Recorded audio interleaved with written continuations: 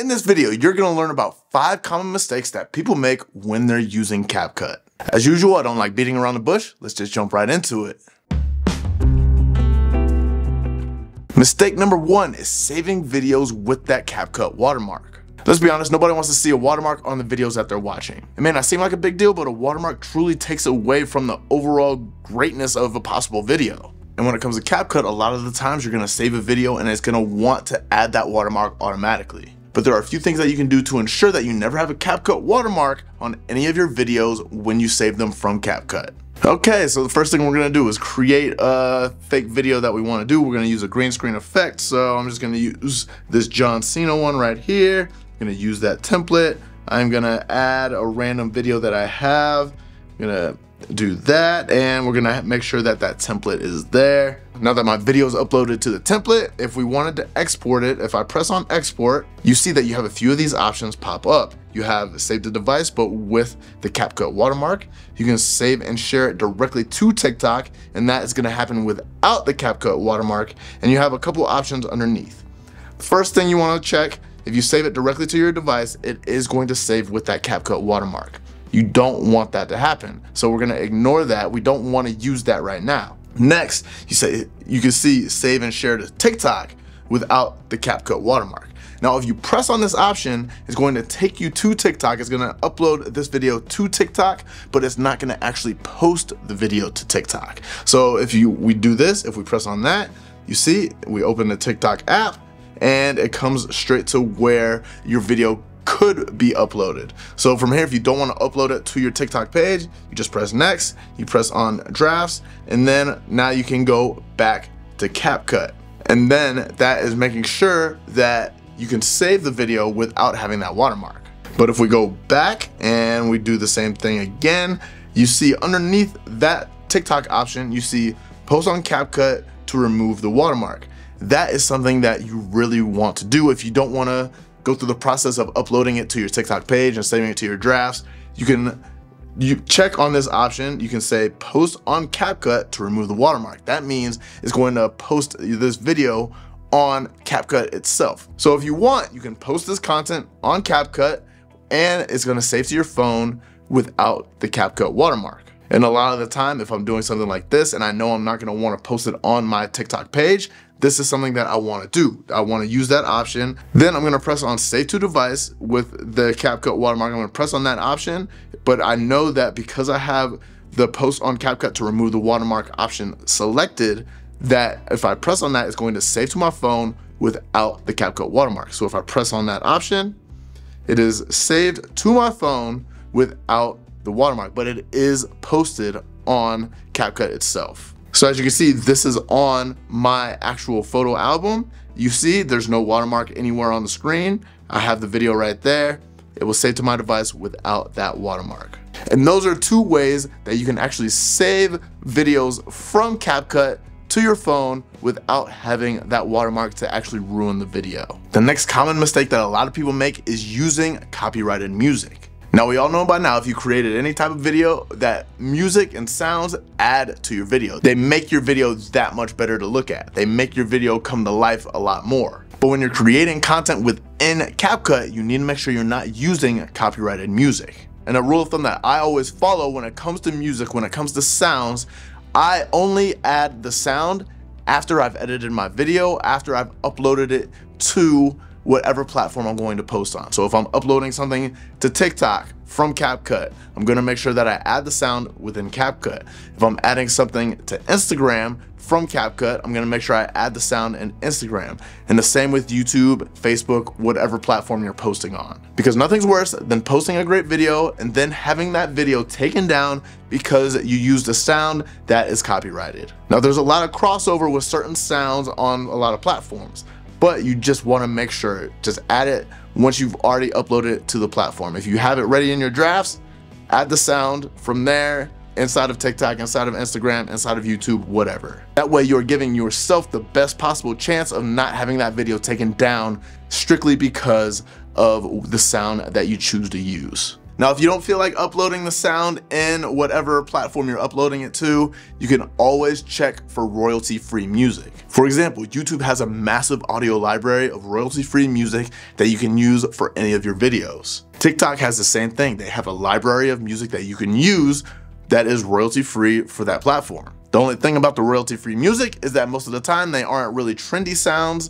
but that is going to be some of the give and take that happens when you are creating content, and it depends on the type of content that you're creating for your audience. The next common mistake that people do is adding too many effects to their videos. Now, I'm not saying you don't have to add any type of effects to your content, but adding too many effects does take away from the actual video itself. Effects can just be a distraction for the audience if you're adding too many of them. So for example, this is a video that I created. It's short, it's 15 seconds long.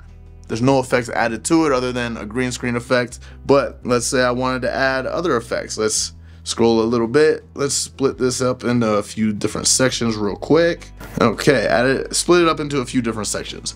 Let's play it first. You're seeing exactly how this video is without any of the sound, without any of the actual effects that I'm going to be adding. And you see there's really just, it's a simple video. You still get the overall theme of the video, you still get what the point of the video is. Now, if I come back, if I press on this first one, I want to add an effect, let's say a video effect. We're just gonna add simple video effects this whole time. I add shake, so I add shake to that one, then add a different one to this, another video effect. We're just gonna add random ones. And I'm gonna do this for every single clip that I have that I split up within this video. Now that I've added effects to each one of these clips, let's see exactly how the video looks now. As you can see, the video, you don't really get the point of the video anymore. There's just too much going on now. It's basically all over the place. Yeah, adding a lot of effects is cool, but it doesn't look nearly as good as the original did. It's very tempting to add a lot of effects, and don't get me wrong, effects are cool. They do add to the video when you're adding them in the right spots, when you're adding them in the right timing, when you're adding them when they should be added. But don't just add effects just to add effects.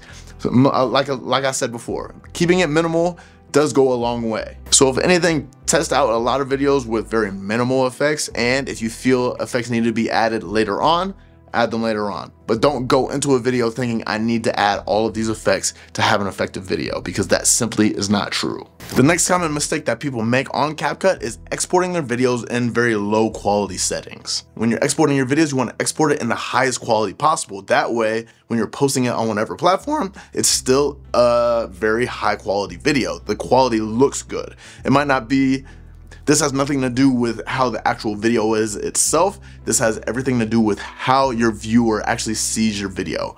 Is it an HD or is it very low quality? And I'm gonna give you my recommendations about how to get these high quality settings every time you export a video. So again, we have a video right here ready to export. If you want to export a very high quality video, this is what you wanna do. Before you press on the export button, you see this 1080 right here. 1080 is a solid number. It's a decent quality, but it's not the best quality that you can get out of your videos. What you want to do, you want to slide that first slider all the way over to 4K. That's just going to give you the highest quality that it can give you, that CapCut can produce. Then you see frame rate right there. You can slide that all the way over to 60 as well if you want the smoothest video possible. So the resolution is going to give you how it looks, and the frame rate is going to give you how smooth that movement is in your actual video. A lot of the time you can keep it at 30, but I recommend moving it to 60, which gives you a much smoother playback for your videos. And those are the main things that you want to adjust when you want to have the best possible quality video when you're exporting it to your phone. So from here, all you would have to do is press on export, and then the video is going to be saved to your phone in the highest possible quality settings. The last and final mistake that a lot of people make when it comes to CapCut is editing and exporting in the wrong aspect ratio. Now, what is aspect ratio? Basically, it's just how you're viewing your content. When you're looking at content on your phone in a vertical format, that is a 9:16 aspect ratio. When you're looking at videos on YouTube and it's a horizontal orientation, that is a 16:9 aspect ratio. A lot of content that you see on Instagram is either 4:5 or 1:1 aspect ratio. So the big thing to understand when it comes to having the correct aspect ratio is, where is this video going to be posted? When you know exactly where this video is going to be posted, you know exactly how to edit in the correct aspect ratio. You don't want to edit a video in a 9:16 format,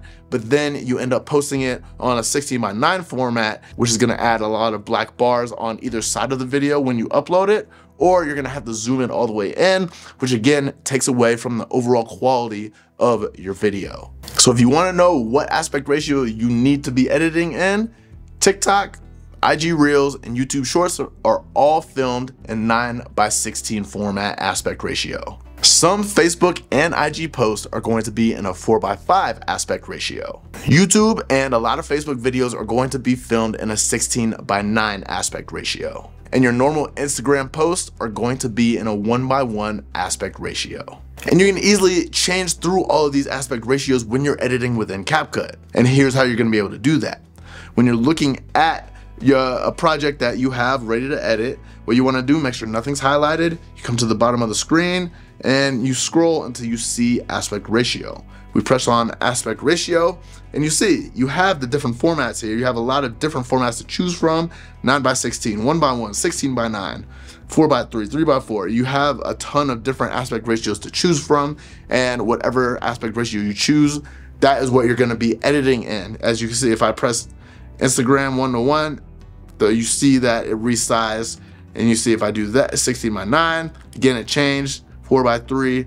Whatever you select, the video is going to fit within that, and then you're gonna have to make adjustments from there to eliminate any black bars on either side of the video, depending on what type of aspect ratio you wanna actually edit in. And there you have it, 5 common mistakes that people make when using CapCut. Now these mistakes are very easy to avoid, but they're also very easy to make. So always double check everything that you're doing when you're editing your videos. Is there gonna be a watermark? Am I using copyrighted music? Do I have the right aspect ratio? Am I exporting it in the right settings? Am I using too many effects? These are all things that you wanna keep in mind with every single video that you're editing. And these are basic things that are gonna help you create the best possible video that you can. And that goes for any video that you're making. But other than that, that's all I got for you. If this was a video that you learned something from, if you enjoyed this video, be sure to leave a like. And if you have any questions, comments, concerns, or if you feel like there's other mistakes that you've made, let me know your biggest mistake that you're making. Leave that in the comments below. And if you haven't done so already, be sure to subscribe to the channel so you learn a lot more about CapCut, about editing videos, about cool edits that you can make, about basically anything when it comes to content creation. And that's really all I have for you today. My name's Steven. I'll be sure to catch you in the next one. Peace.